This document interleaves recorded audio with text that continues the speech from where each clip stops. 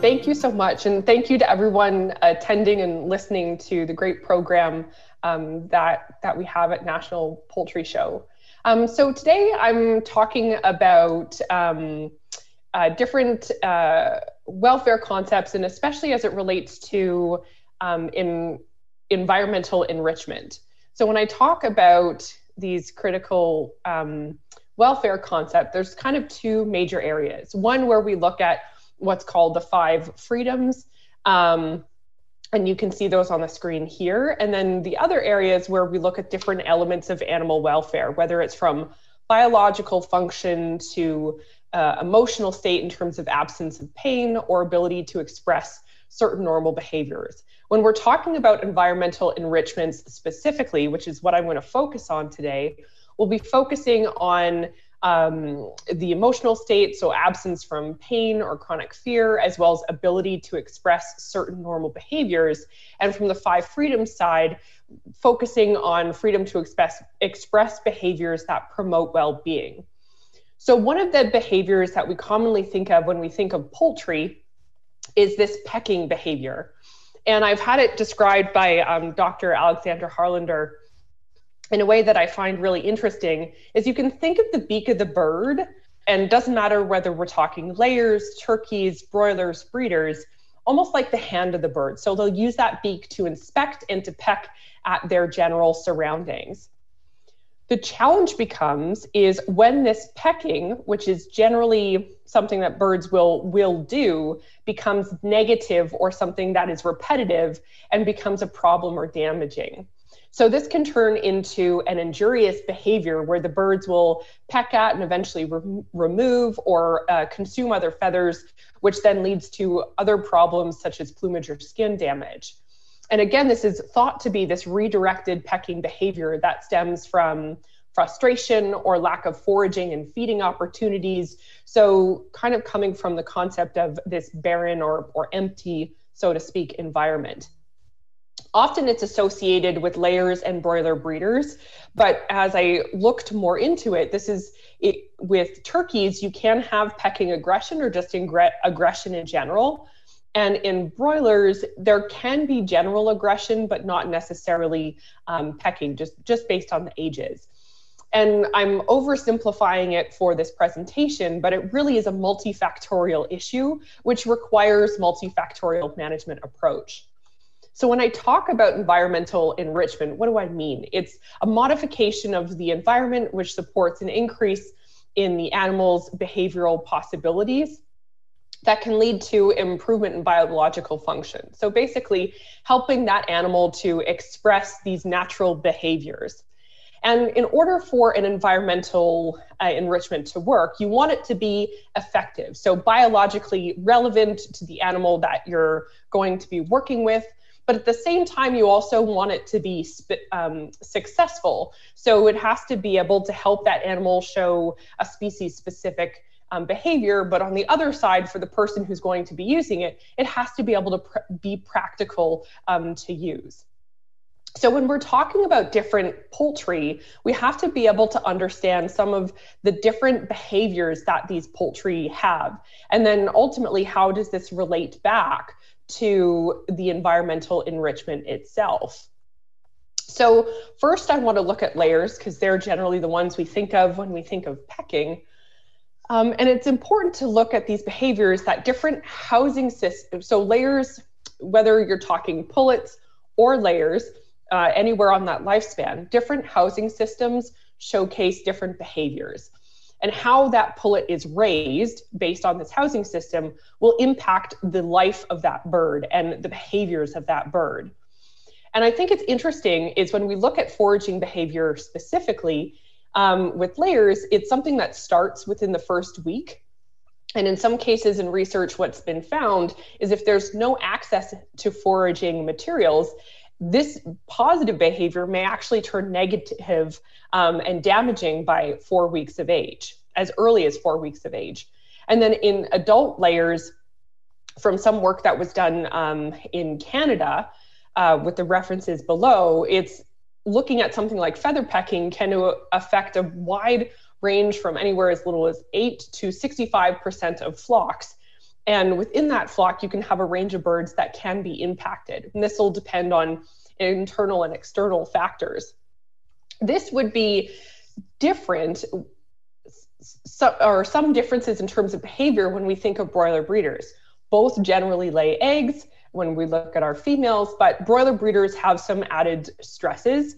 A broiler breeder will generally go from the pullet stage in a flat housing style system to the breeder barn, where it's almost a 3D system where they're jumping on and off slats. But you have added stresses from navigating this new environment, interactions between males and females, male competition, and then the added piece here, which is feed restriction, which means this is linked with behaviors suggesting frustration, boredom, or hunger. Whereas on the meat bird side, we have turkeys. And again, turkeys, you're ranging from young birds in the brooding barn to older birds in the growing barn. But it's interesting when you look at pecking behaviors, you can see negative pecking increase with age, but it's possible to see this as early as 1 to 2 weeks of age. And then if you're dealing with older males, you can certainly run into pecking and aggression. On the other side, we have broilers. And with broilers, it's important to understand that these are young birds. So they're only there for a certain amount of time, and young bird behavior is certainly going to be different than our older bird behavior that are there for weeks at a time. So generally with young birds, we're looking at behaviors like play and overall general use of space. So play isn't necessarily critical to survival, but it is important, and could be things like sparring or other activities of running down the barn with wings flapping, such as frolicking. In terms of aggression in broilers, broilers are not cannibalistic in the same way that a breeder would be, for an example, and they're generally less aggressive than other poultry, but you can still notice aggression, which can depend on the environment that they're in, how many birds are there, and then also how old that broiler is. So how do these different behaviors relate when we talk to enrichment, or environmental enrichment specifically? There's a couple of commonalities to look at. In all, when I was looking around at the information, early access to enrichment has a positive impact throughout the life. So the early it's brought on, this is something that can be a positive impact for the birds throughout their entire life. But in terms of what enrichments are used and how they're chosen, this is something that can certainly be chosen by the bird. They generally like things that are new, and there has to be some sort of positive feedback so the bird keeps coming back, and this ultimately helps to discourage negative behavior. If we think about layers specifically, again, enrichments need to be useful depending on the different housing systems that they could be in.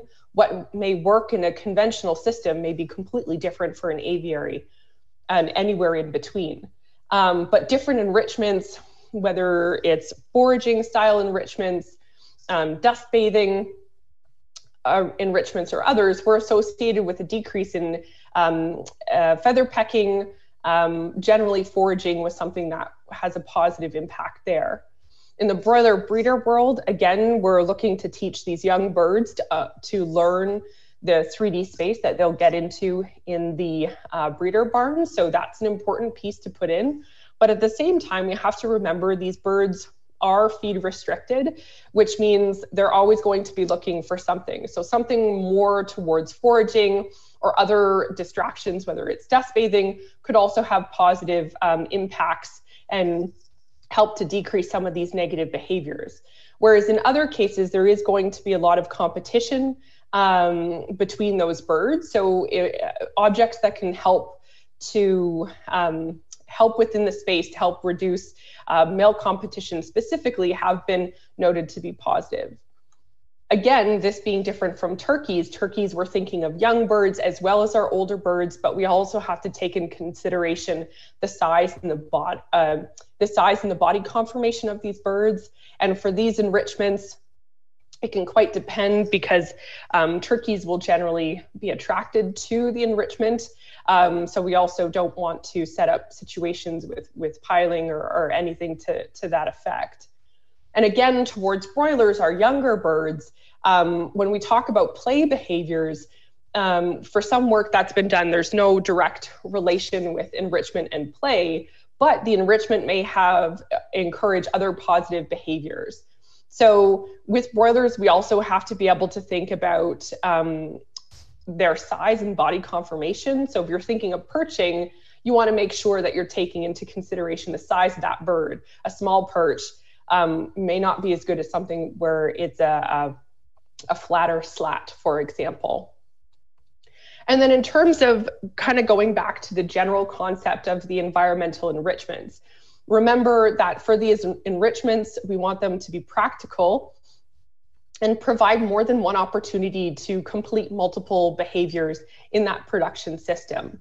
And then in terms of just general field experience from some of these, it's important to realize it's going to be unique on a per breed basis, an age basis, as well as sometimes even per flock, because it may depend on the behavior of that flock, the temperament, and so on.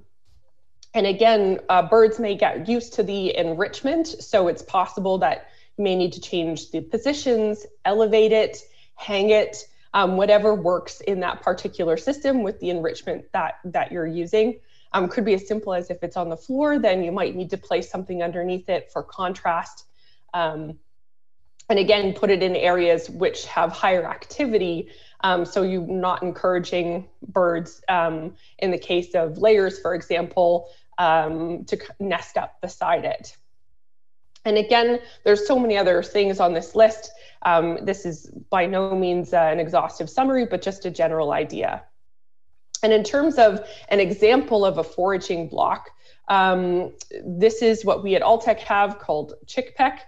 And this is a block that features palatable and is palatable qualities with grains, which allows for this positive reward to be able to remove these pieces and grains, but also very durable to help with that beak blunting.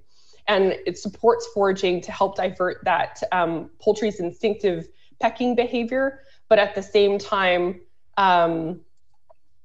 helps when it comes to allowing that bird to perch on the block. So here's just a couple of examples of the birds perching as well as pecking at the block. And in breeders, what we can see when the block is just placed, the birds will come up to the block, which then attracts more, and then they'll eventually go out and more birds will come and try. So there's interaction with it. In terms of broilers, what we're seeing in broilers really supporting the natural behavior of the bird, with birds perching, as well as we do get some pecking and just being around that block. So at the end of the day, in terms of the take-home messages, we have to remember that injurious pecking is thought to be redirected pecking behavior, but this is a multifactorial issue which requires a multifactorial approach. And environmental enrichment can be a part of this. And when we're thinking about all poultry in general, there can be some similar as well as different behaviors. So with that, I'll say thank you very much. And if you have any questions, I'll be happy to answer them if you contact me directly via email.